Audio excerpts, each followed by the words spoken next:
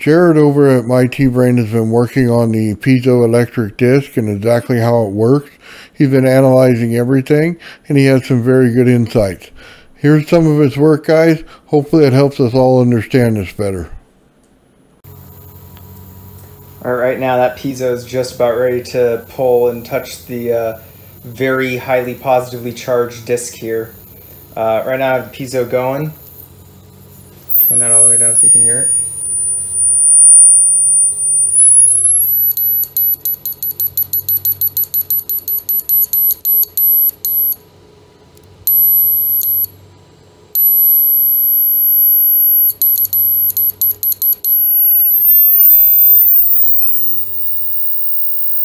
Like it's enough to even make the big disc swing. Can't really hold it steady enough, but it's about ready to touch there any second. It seems like, it feels like. Let's increase the frequency.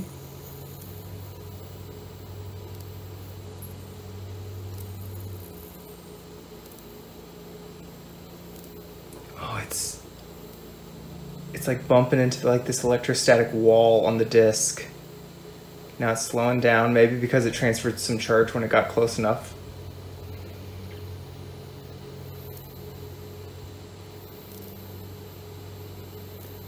But now that I've increased the frequency, it's really pushing it.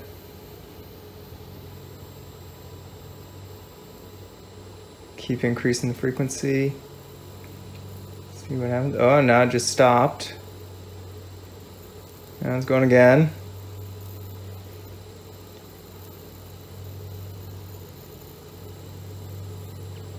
Increasing frequency.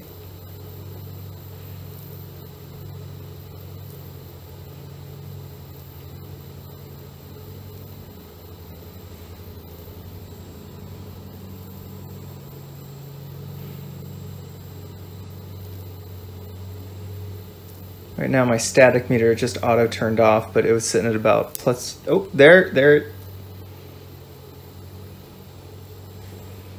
All right, can I turn this on again? There we go. So static meter is reading 3.5.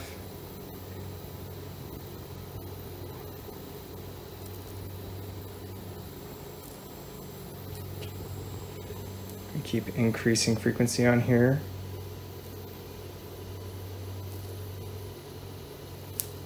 Oh.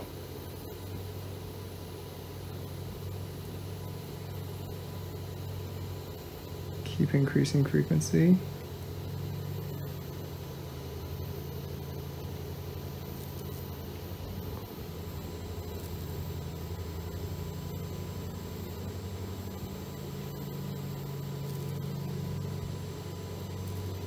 Increase frequency. Increasing frequency. Okay, it looks like I am, oh. Looks like I am sitting at, okay, I've already passed the midpoint on the potentiometer.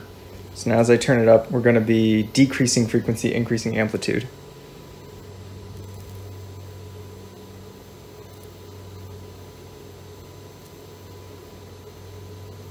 It is really making that big disc swing around.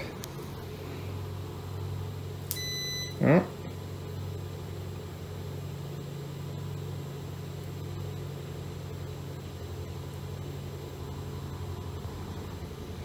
You can kind of see the piezo is a little bit off canter, but it's the best I can do. All right, let's keep going.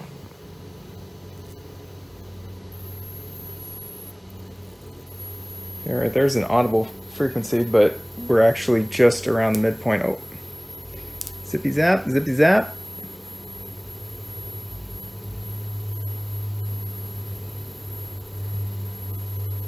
Man, the big disc is really rotated.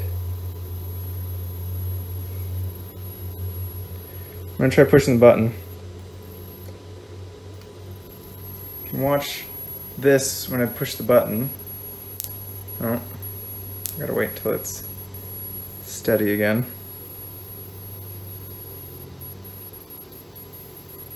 All right. Sounds like the buzzer's giving up the ghost. Is it gonna pull it again? I'm not changing anything at the moment, letting it steady.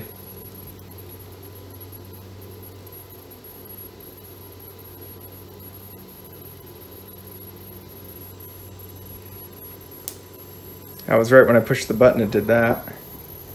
I think when I push the button it like releases the static charge that has built up on the piezo, because I've observed it on here. When I push the button, I'll see this go positive, about a couple hundred volts positive. And then when I had the negative attached to this big disc, it would lose a little bit of its negative. It would go down a couple hundred volts. So it'd be at like negative 2 kV, and then it'd go down to like negative 1.6 or negative 1.7 kV when I push the button.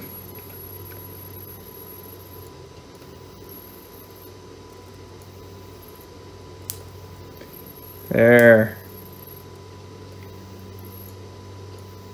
When I push the button, it seems like it pulls it closer. It's like it's grounding out the piezo, and so makes it easier for the piezo to get attracted.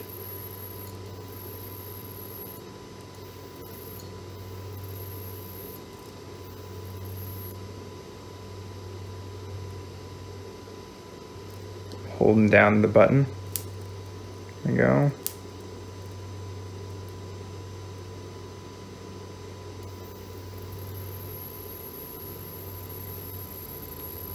Now we're going to let that build up a little bit, and then I'm going to push the button again. I'm going to push it when it's far away.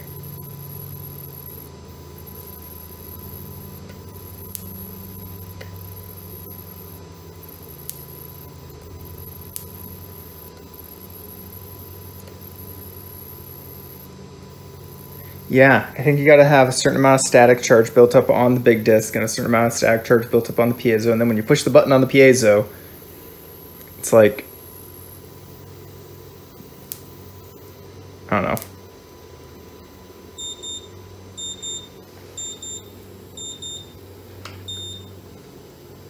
There you go. Keep that on a little bit longer. Started getting longer than I wanted it to be, but it seems like frequency does have some kind of effect on this charge differential between the two.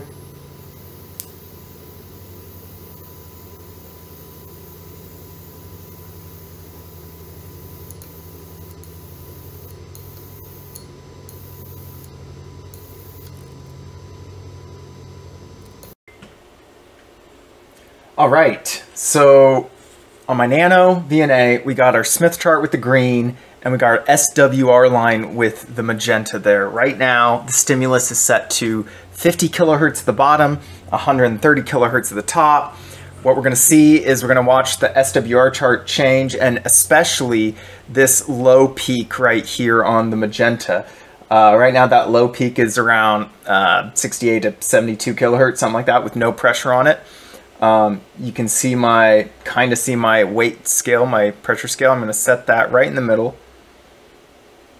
I'm going to slowly just keep pushing. Keep pushing. Keep pushing. And right there, that's the max out on the scale. I can push down harder. And you can see it starts, the Smith chart starts getting big again.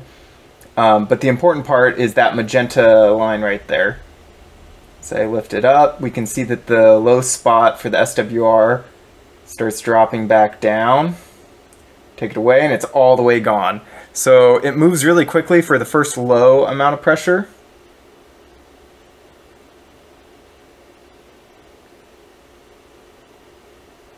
So that's about 0.5 kilos. Right there, that's 1 kilo.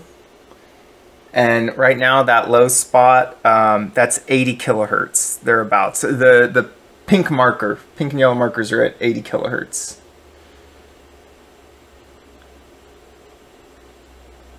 So if we're looking at where the Graviflyer lifts, that would be right around here. That's 1 kilogram, 1.6 kilograms is right there. 1.8 kilograms is right there. But yeah, smoke and gun. All right, I don't know if you can really see it all that well here. This spike on the spectrum analyzer is, what is that? That is my 624 kilohertz spike from the Tesla coil as measured at the ultrasound circuit. I have the ultrasound set right now so that when I push down the button, I'm getting a power transfer. I'm getting that spike to go down. I will adjust the Tesla or the ultrasound so you can see that there are other settings where it will not do this power transfer, but for now, watch the amplitude of this spike. I push down the button. As I hold it down, that spike goes down. All right, so right now we're at negative 69. When I don't have the button pushed down, it's at about negative 62 dBm. All right, so now, as I have it pushed down, I'm going to keep it pushed down. I'm going to reduce the frequency of the ultrasound. All right, so now I got the ultrasound way lower. You can see as I hold it down, the height of that isn't really changing. Sorry about the mouse. All right, so now I'm going to turn it back up until I get that to the point where it does change. And that is when I get all those guys to bunch up right before it. Ah, look at that. Goes down, and then eventually they all come together, and boom, now they're all locked in. Then when I let go, the locking goes away. But up until it locks in, that's going down. Now once it's locked in, it's at negative 56. I let go, it goes back down to negative 62. As for the position of the ultrasound circuit, let's count it. Right now I got it at the 10 o'clock position, so I'm going to go back counterclockwise. There's 1 turn, 2 turn. All right, so there's 2 1/3 turns from fully counterclockwise, right? Starting position fully counterclockwise. I go 1 turn, 2 turn, and then about 1/3. And that's not quite there, so I gotta turn it up just a little past that until all those things start bunching together. I'm watching the height of that spike where my green dot is. And it definitely goes down up until, boom, until I have it set so it's right on the edge, jumping into and transferring. As those frequencies are scooping up, it's dropping down. But there we go. I can have it set so that after it's done doing that scoop up, they all end at that frequency, and I'm getting an extra 8 dB into that spot. Probably important.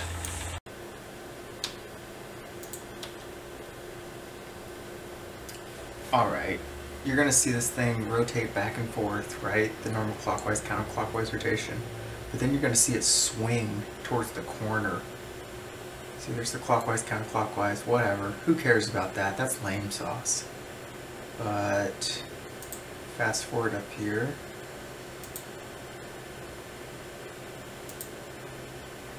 Fast forward a little more. Right there. Right there, you see that? Gonna do it some more. There we go. There we go. Let's go back and slow that down.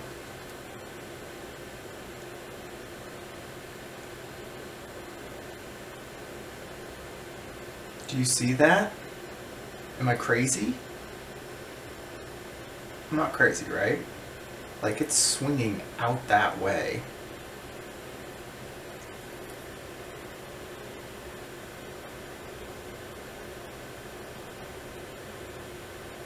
Right? That's not clockwise, counterclockwise. That's swinging towards one of these arms.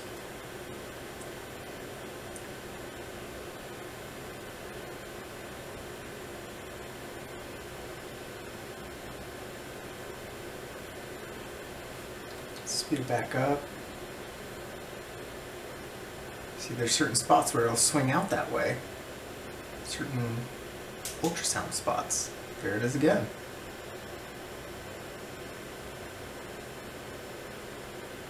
Like that was some serious deflection right there. And then I noticed it and I pointed out here with one of these crossbars I got.